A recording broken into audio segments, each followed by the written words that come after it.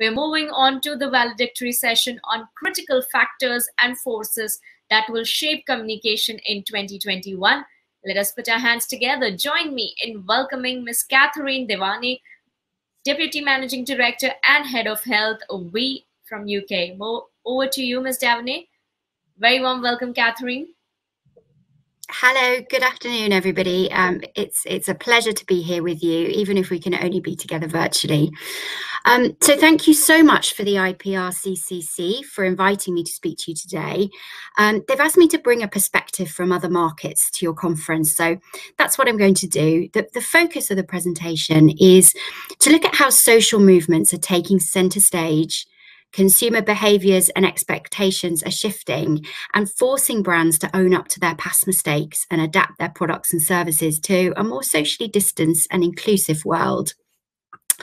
So I'm going to look at how the impact of last year has shaped communications on a global level. Look at the trends that we think are relevant for 2021 and steps that we believe are important for brands to thrive in the next normal.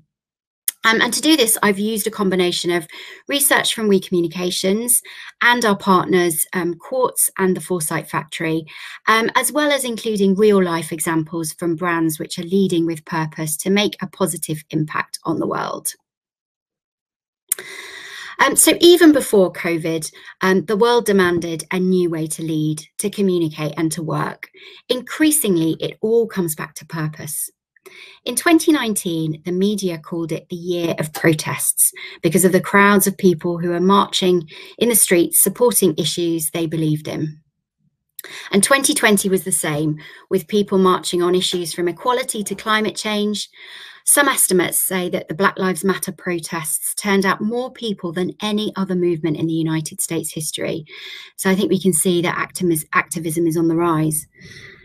In the UK, dance group Diversity performed on Britain's Got Talent with a piece that supported the Black Lives Matter movement.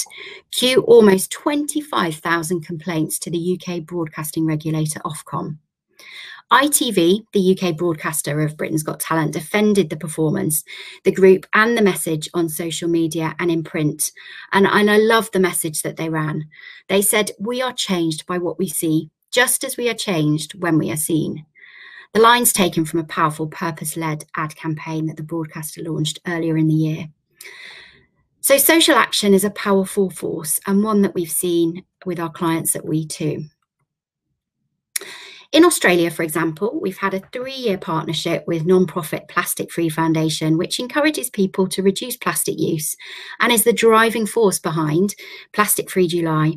And this year, even with the global focus on Black Lives Matter and the pandemic, the plastic-free movement drove a record 326 million people to participate in the challenge, which was a 30% increase over last year's participation. Every year we invest in the Brands in Motion study at We, and it's our research that helps us understand audience expectations in brands and guides our clients as to how they can respond.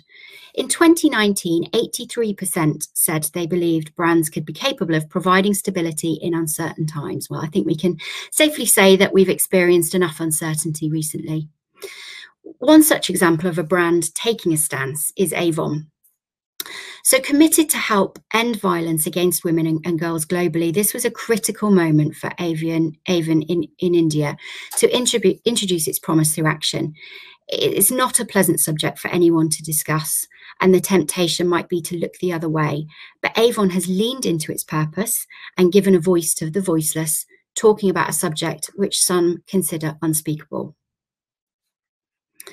Avon, the Avon Foundation for Women and their communications partners, Avi and We, launched the Isolated Not Alone campaign. They worked with NGOs fighting against gender-based domestic violence, rallied support from influencers, and hosted live sessions on Instagram to address questions around legal aid and mental health. Overall, more than 15,000 clients received health services, including screening and counselling. $122,000 in grants to frontline services to support women and children in need and at risk, and more than 2.9 million users were reached. Consumers are clearly asking for meaningful action over lip service or rhetoric. And we hear so often in our society referencing this now as virtue signalling. Another example of a brand taking a stance and meaningfully acting with purpose is, of course, Microsoft.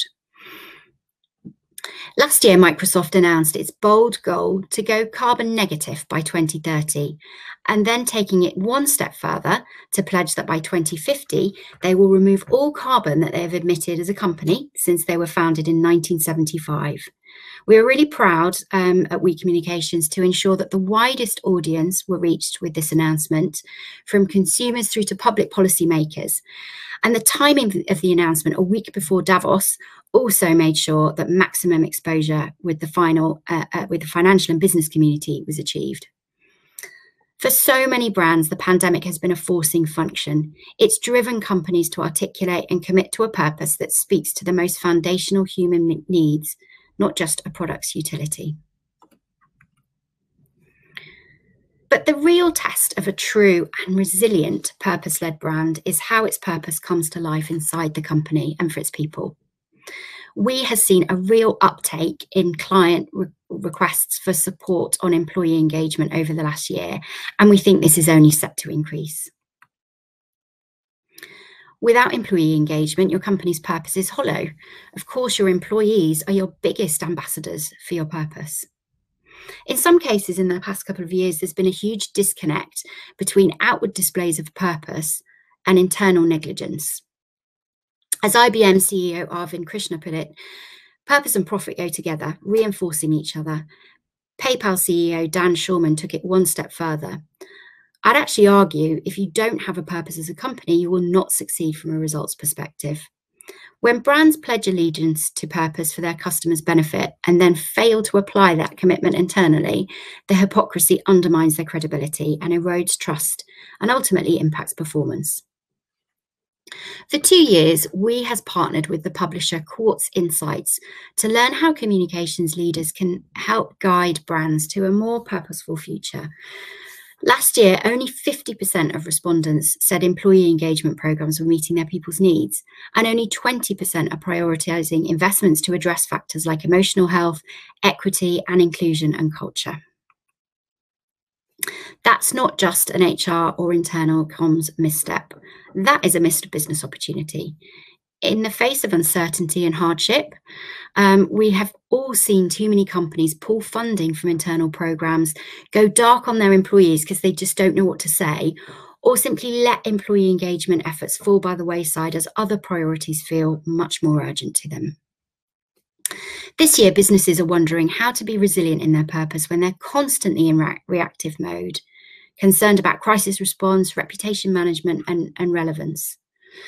An excellent example of how a business has not just ignored the employee engagement in the light of these pressures is HSBC's commercial banking arm.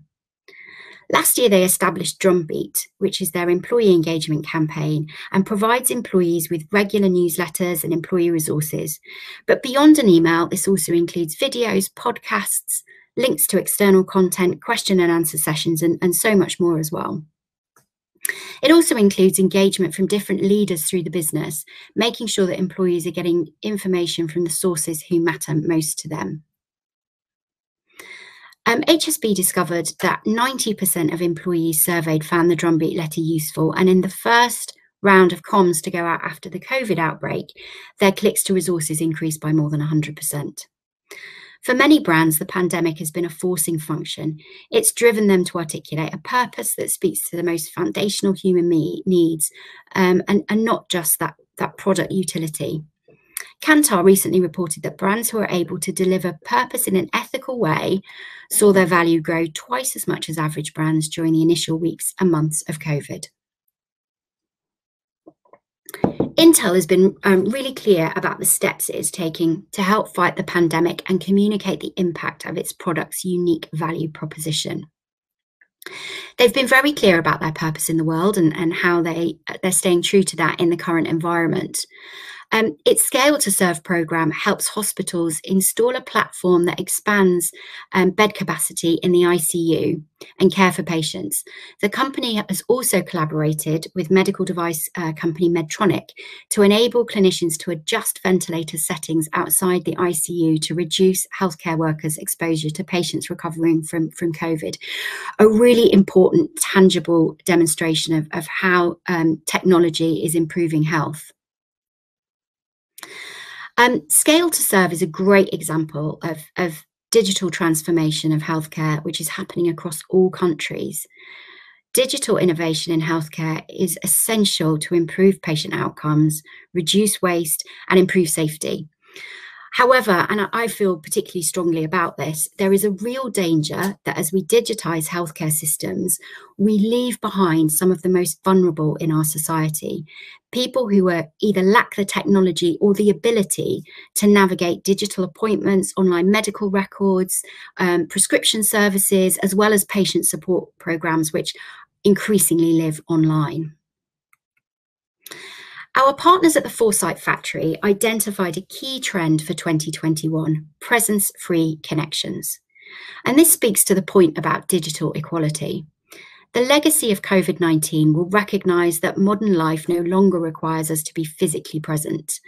And 2020 was definitely a year of cyber firsts as COVID-19 opened our eyes to digital alternatives in work, in life and beyond, and removed geographical barriers, accelerated tech adoption rates amongst all age groups.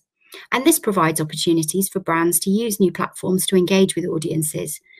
However, and I think this is really important, it also requires brands to take responsibility for considering the accessibility of their communications, particularly for brands in healthcare, financial services, and energy. How can you ensure that you are not contributing to the digital divide? How can you work hard to ensure that the more vulnerable in our societies are not left behind?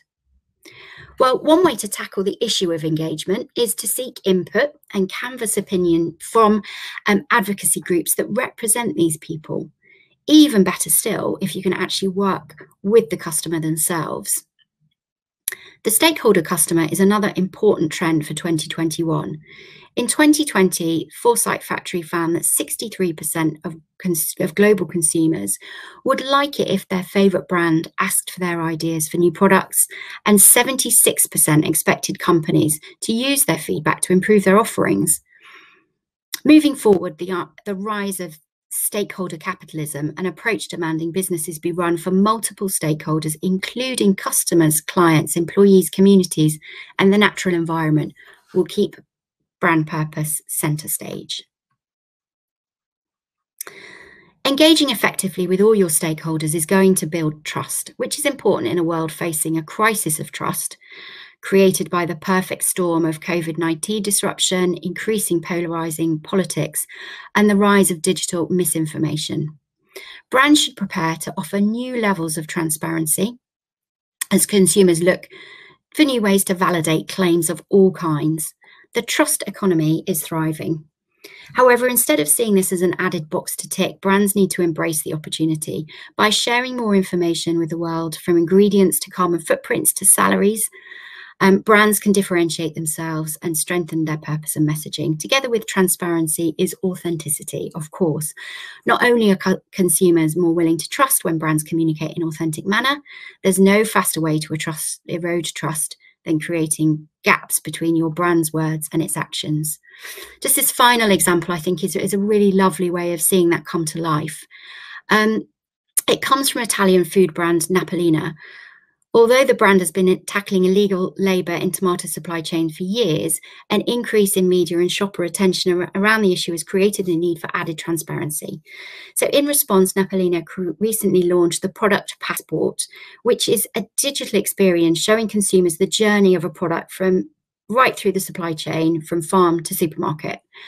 The product passport can be accessed through QR codes printed on the products, and is based on verified data collected through audits, GPS mapping and blockchain traceability programs. The sustainability storytelling strategy has helped Mapalina connect with shoppers while also providing evidence to support their global goal of becoming the most trusted FMCG supplier in Europe. So in conclusion, 2020 has been an incredible leveller in so many ways, forcing us all to reflect on many things as companies, brands and individuals, our behaviours, our values and purpose, and how we communicate.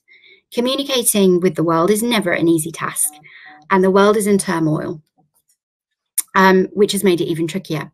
We know it's tempting to retreat from purpose and focus on survival messaging, but the top trends that I've shared and the case studies that I found really inspiring show that leading with purpose and committing to positive action and remaining authentic will put brands in the best position to survive and thrive in 2021. Thank you. Happy to take any questions. Thank you, Kathleen. Because it's a virtual format, we are not taking a Q&A session here, but thank you for sharing those insights and your case studies here with us. Thank you for your time. I know it was, a little delayed, but thank you so much for being here with us. You're very welcome. Thank you so much for having me.